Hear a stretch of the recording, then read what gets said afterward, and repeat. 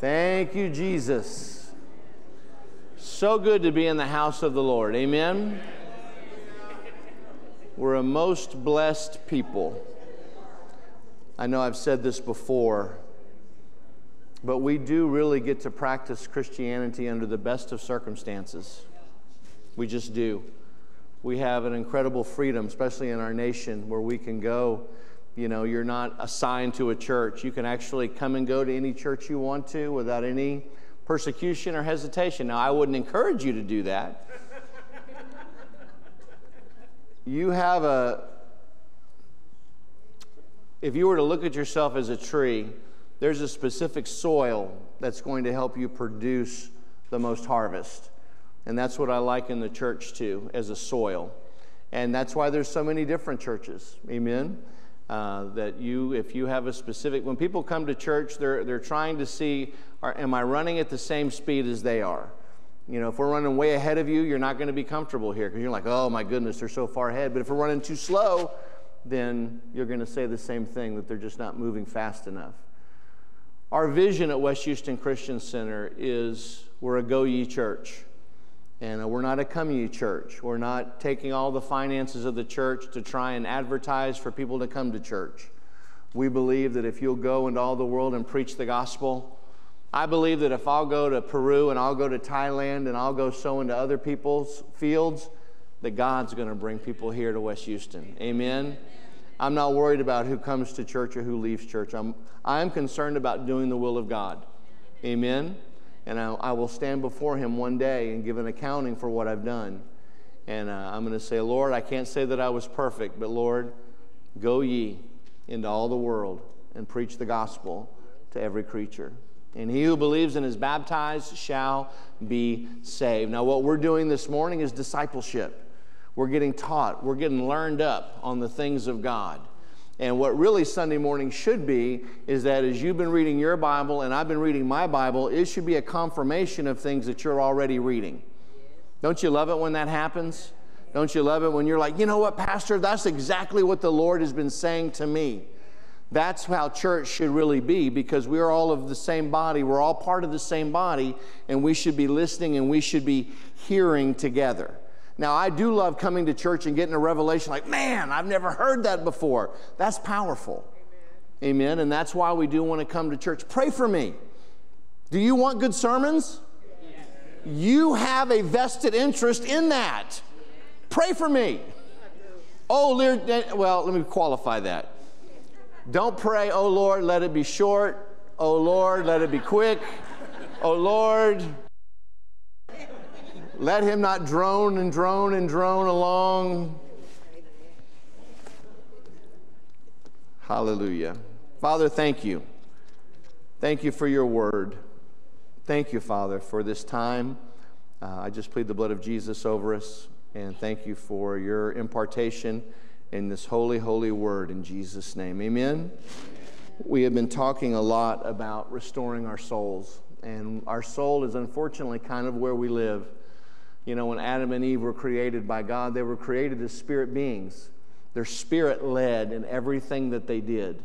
I would dare to say that Adam and Eve were more comfortable in the unseen world than they were in the seen world, because they were a spirit being first. The soul was really only supposed to be some sort of a GPS system, kind of like your car. You just put in the information and your GPS takes you where you're supposed to go. It did not make decisions and choices for you. You programmed it. And we had this body that was covered in the very glory of God. But when they partook of a fruit which they were not supposed to, when they disobeyed God, when they were deceived, then all of a sudden the spirit died. That GPS system, it took over, and now man was completely and totally led by their 5 physical senses. Now, good news, amen? Every one of us in this room who's made Jesus Christ our Lord and Savior, our spirit came back alive, amen? We're alive to God. Say, I'm alive to God.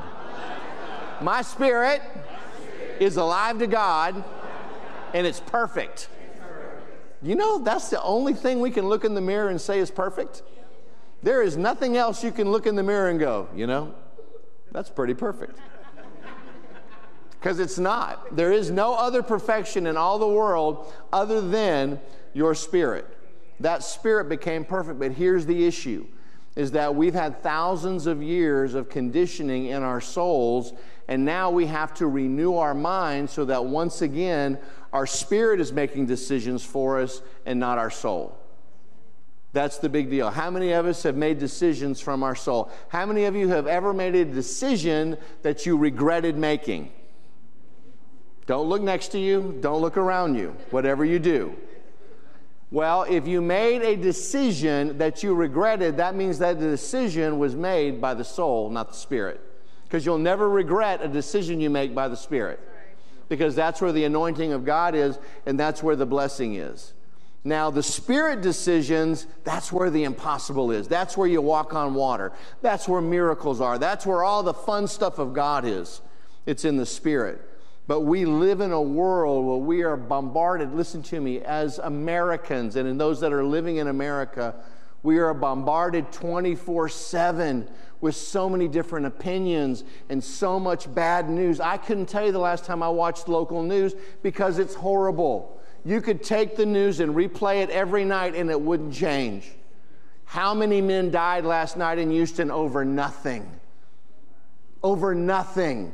Over stupid things. How many stray bullets hit a 12-year-old little boy and took his life? Folks, we don't live in a world that's comfortable or good. And our soul, it's a sponge, and it just pulls in all of this stuff and all of this stuff. So that's why I like the 23rd Psalm. He restores my soul. Amen? He restores my soul. Let's go to Psalm chapter 42, verse 7. Psalm 42, verse 7. And this fits so perfectly with even kind of what the Lord has already done here this morning.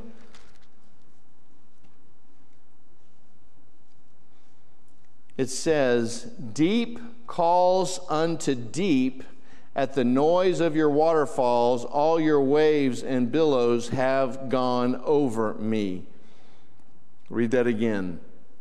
"Deep calls unto deep at the noise of your waterfalls, all of your waves and billows have gone over me." From the deepest part of my soul, God answers from the deepest part of his spirit. That's what was happening this morning as people were crying out. They were crying out, deep calls to deep. And there are some of us in this room that may have some issues that we're crying from a little bit of a deeper spot because, folks, we were lost. We were deep, deep, deep. Not just lost, but I mean just living deep away from God. And God blessed us, and God saved us and delivered us. And it's from that deepness that I cry out to him. And from the deepness of my soul, he answers from the deepness of his spirit. Every person in this room, you should be full right now. You should be full. Your spirit should be full right now because of what God has already done this morning. But just like you already had a meal today, are you going to eat tomorrow? See, we want to stay in that place of fullness. And the way that we do that is we feed on the Word of God. We keep the Word in front of our eyes. We keep the Word coming out of my mouth. I keep the Word coming out into my ears. I want to constantly live my life where I have a constant flow. I need to hear what God says. I would dare to say that if I were to take a poll in this room of what the number one issue for every believer is, or what the number one thing that most believers struggle with, is hearing God's voice. Would you agree with that? How many of you in the room would say, you know what, Pastor, I struggle with it? I struggle with it. Amen. We all want to hear his voice. We all want to be led. I'm like, God, I don't want to do anything except what you tell me to do. I don't want to do anything except where I want to hear you. And you know what? It's a still, small voice. It's not in the whirlwind. It's not in the earthquake. It's not in the lightning. It's not in the thunders. And do me a favor, ladies and gentlemen. Let's quit praying, God, open a door or shut a door. Let's get to the point where I don't need something from the outside to tell me that God has moved. Let's get to the point where I get on the inside that I know that God has moved. Let me sense in my spirit, because I'm so close to the Lord, that when I need to make a decision, I'm not trying to put a fleece out, because that's really what a New Testament fleece is. Lord, if it be your will, open this door or shut this door. I want to know in the Spirit, Lord, you tell me. You tell me which door. I don't need you to open or close one. I need you to show me which one, because when you know the door, you're there. You're going to walk through that door and all the provision, and there's no wandering and all that kind of stuff that goes along with it. I really love Jeremiah chapter 17. Let's go there real quick. Jeremiah chapter 17. And I've been trying to get for weeks to this one account of Jesus. Jeremiah 17:7 says, "Blessed is the man whose trust is in the Lord and whose hope is the Lord." Go to the next verse. "For he shall be like a tree planted by the waters, which spreads out its roots by the river, and will not fear when heat comes, but its leaf will be green and will not be anxious in a year of drought." Why is it so important that my soul is refreshed? Why is it so important that my spirit is strong? Because there are going to be situations that we get put in where when we get squeezed, and if we don't have a soul that's strong, what's going to come out of us is not going to be good. Or as my father would say, no bueno por nada. It is not going to be good. Have you ever been squeezed?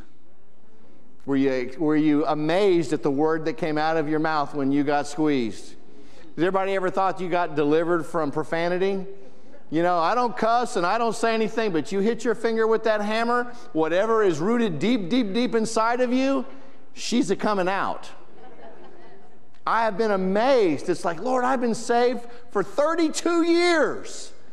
But yet the amounts of pressure that can be applied to our souls when it's not strong or when our spirit is not strong, and what's still the stuff that can come out of us, I'm amazed.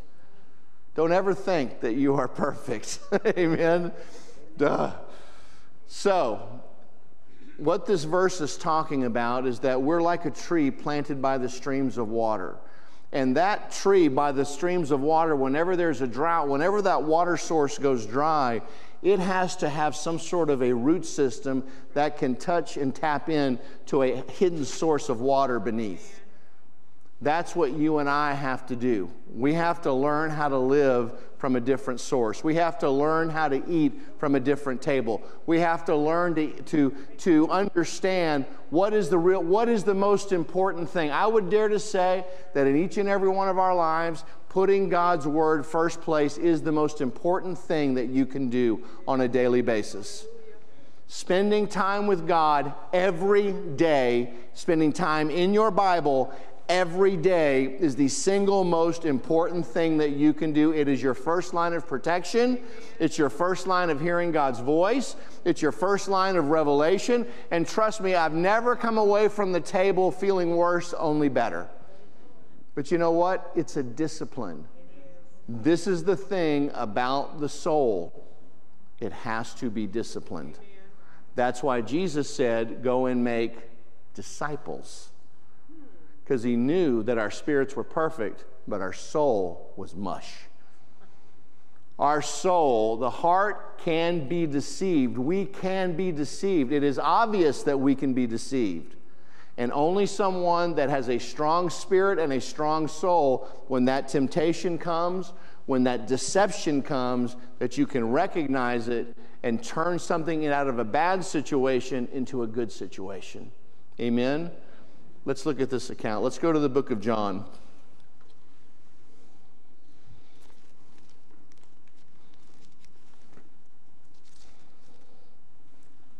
John chapter 4.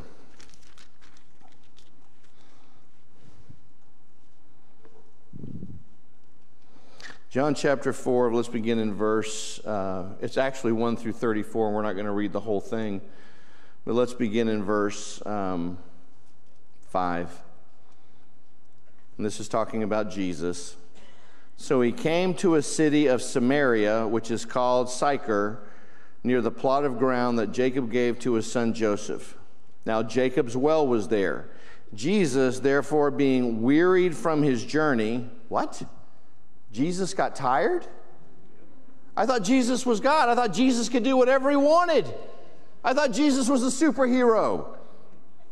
No, Jesus was all God and he was all man. And he came to earth just like you and I, and believe it or not, yes, even Jesus got tired. Even Jesus got wearied. Have you ever been tired? Have you ever been wearied? Amen. So Jesus was like, disciples, you guys go along. Well, let me just continue reading. Jesus, therefore, being wearied from his journey, he sat thus by a well, and it was about the 6th hour. A woman of Samaria came to draw water, and Jesus said to her, give me a drink. For his disciples had gone away into the city to buy food. Now, let's set this all up. You've had a long day. Amen? Anybody had a long day? Have you already had a long day? Don't answer that. Have you ever just had, men, wives, workers, everybody, have you ever just had a long day and you're like, everybody, I'm wearied, I'm tired, I'm hungry, I've given it all, I've done it all, oh my gosh, what a day I've had. And everybody goes along to go get Jesus some food and to get Jesus some water, and in walks the Samaritan woman. Now, in my flesh, I would be like, I got nothing for you. I am tired, I am weary, I've given it all, I've prayed it all, I've studied it all. I just need 10 minutes of just aloneness and being just quiet. But you know what? Even though Jesus' body was wearied, his spirit was strong. What do you do when you're wearied and when you're tired? Is that when you feel like being in the anointing and saving someone's life? No, I want ice cream. I want Ben and Jerry's Chunky Monkey. I want some cake. I want to watch something on TV. I want to watch something. My soul is tired. I need to be refreshed. See, here's the difference. Jesus' spirit, he always stayed full. He always had that reserve so that when he got into this situation, he was able to minister to this woman, and not just minister to her, he started a revival in that land when he was wearied and when he was tired. Each and every one of us is going to meet that Samaritan woman. And let's just be real honest, a Samaritan woman, and I'm just going back culturally, number one, she was a woman. And let's just say women were not treated as well as they are in the United States of America today. And she was a Samaritan. Does anybody know what a Samaritan is? A Samaritan was somebody that had no legal right. They were literally considered half-breeds in Israel. They were Jews that were part of the 10 tribes that went to the north back in the days of the kings and kings of Israel, and they lost their genealogy. They could no longer prove who they were or what tribe they were a part of, and because of that, they were exiled. They had no rights. So here's Jesus. Get a picture. You're tired, you're weary, you're hungry, and the AT&T salesman comes to your front door. Or the magazine seller, or the... When we were kids, remember when we were kids and the door would knock, and we would knock each other over trying to get to the door to open it? And now when the door knocks, we're like this. Shh. We hide. It's so different. It's so different. But all of a sudden, Jesus begins to pull from a different source. See, Jesus was the Word, but he still had to spend time in the Word. Everything that Jesus did, he did as a man. Jesus prayed. Jesus spent time in the Word. Amen. Jesus disciplined his body. Amen. Jesus was tempted just like you and I are. He had to do everything just like a man in order to be that perfect sacrifice for us. So he had those days. Listen to me. He's God, and he's trying to walk around with 12 guys who just don't get it. How many times does Jesus say, and again I say, and again I say, and again I say? And you've got some that are wanting to call down fire, and you got Peter who's up one day, down the other.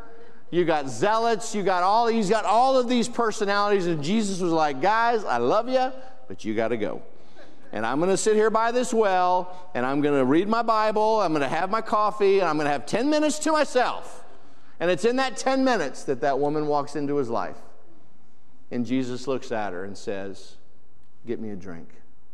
And it starts one of the most beautiful encounters in the whole Bible.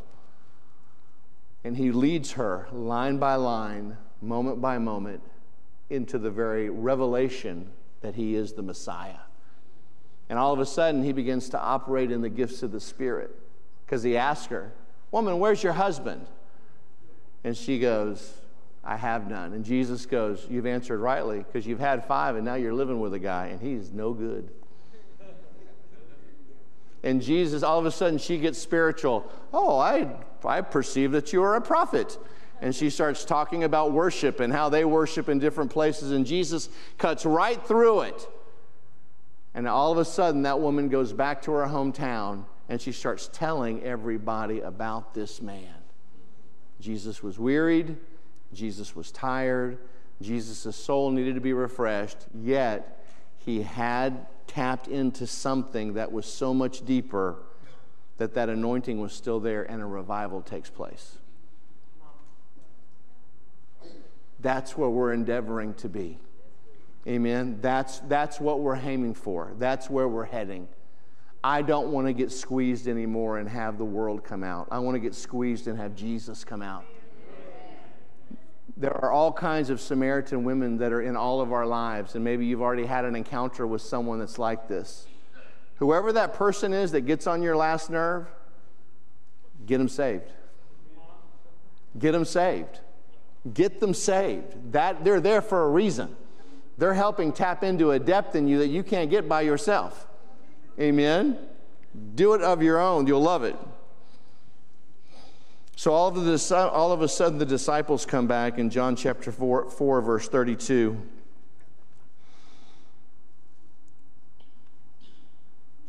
And he said to them, I have food to eat of which you do not know. Therefore the disciples said to one another, has anyone brought him anything to eat?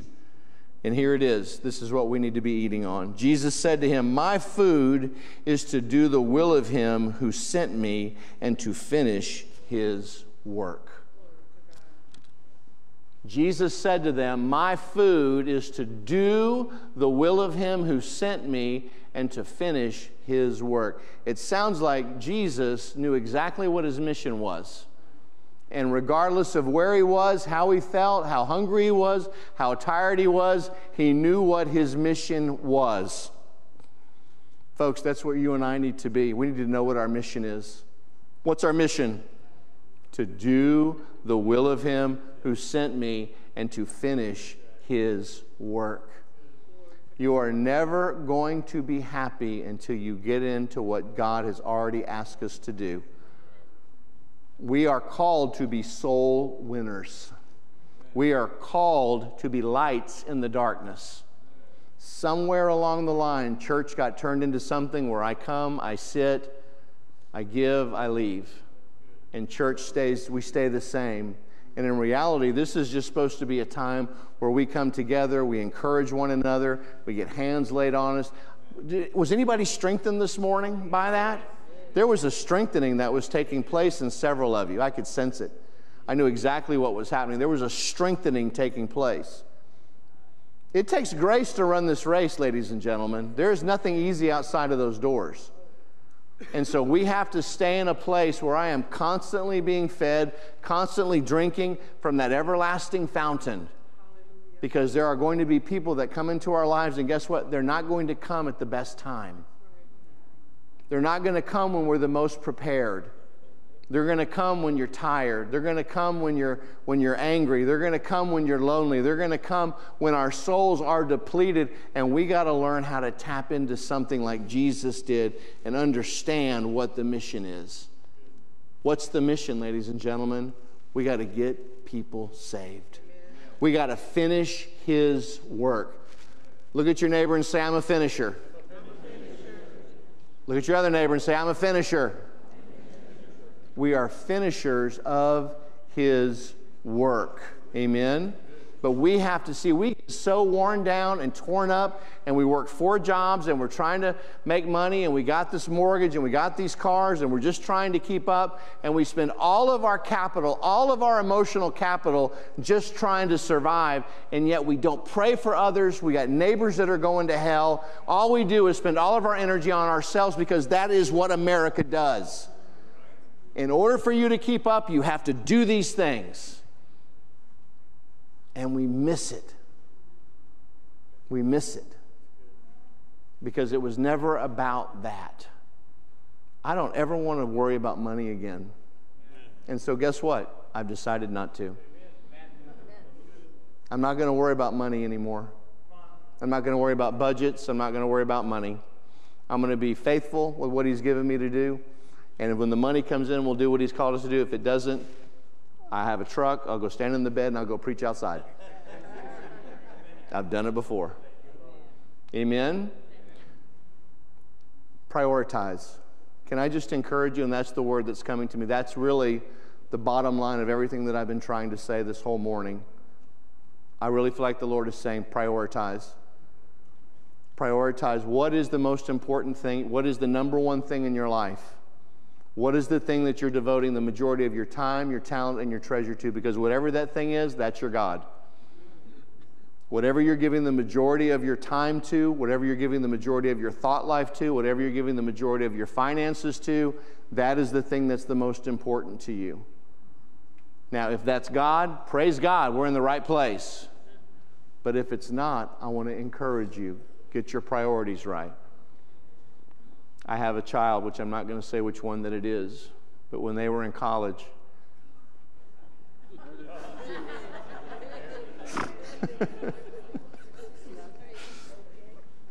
whenever my kids have gone to school, I always tell them about their priorities. Jack, what are your priorities? God, family, work, friends. Amen. And if you ever get out of whack with those priorities, guess what? Our lives would mess up. Whenever you get your priorities out of whack, you know, in our house, it's God first, then Michelle, then the kids, then the family, then the job. And see that? And so when we take one of those priorities and we bring it up to number one instead of God being number one, if I make job number one, there's going to be a problem. If I make my spouse number one, that's going to be a problem. If I bring anything up to number one other than God, I'm going to have a life that is filled with frustration. Because God, there's a single place in your heart that only God can hold. You can't have 2 things sitting on your heart at the same time. There's only room for one. And it has to be Jesus. If you have Jesus sitting on the throne of your heart, if you're making Him first place in your life, if you are endeavoring to grow and to be more like Him, then guess what? Your life is going to be amazing. There are so many things that God is doing behind the scenes right now. You have no idea of the blessings that God is doing for those that will be faithful to Him and faithful to His Word. You've got to know that it's working right now. You've got to know that it's working. You've got to know that even though it doesn't look like it's working, it's working. Even though it doesn't seem like it's working, it's working. It's working. Say it's working. It's working. It's working in my life. It's working now. I sense it. It's working. It's happening. All of those things that I've been believing for, it's working, it's happening, that's coming to me. Just don't let go. Don't get out of faith. Stay with it. Don't let go because there's opposition. Don't let go because it doesn't look like anything's happening. It's working. It's working. It's working, Emily. It's working. It's working. There's no time limits to the blessing of God. It's working. It's working. He's working in us. He's working through us. He's working all around you because He loves you.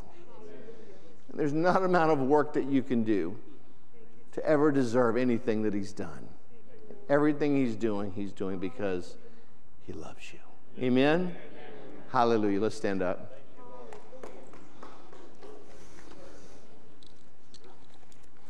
He restores my soul. Amen? Matthew, it's working. It's working. It's hard, but it's working.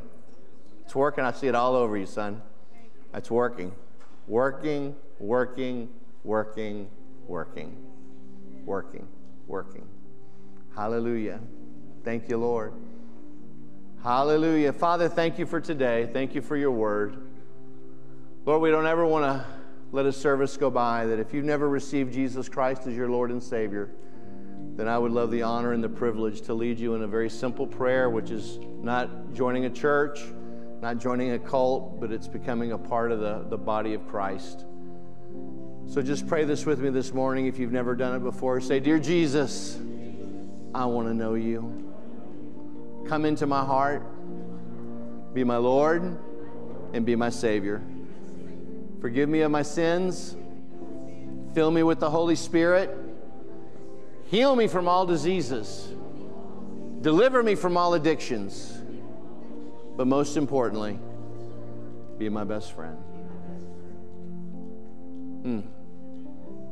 I love saying that. If that's the first time you've ever prayed it, then we would love to be a part of helping disciple you, and that's what church is all about, is where we come and we learn together. If you're online and you've never said that before, then email us, call us here at the church. We want to be a part of your life too. Yeah, this is not something, Christianity was never to be walked out alone. Amen? And so just know that we love you, that Jesus is Lord, and we will see you next week. Amen? Amen.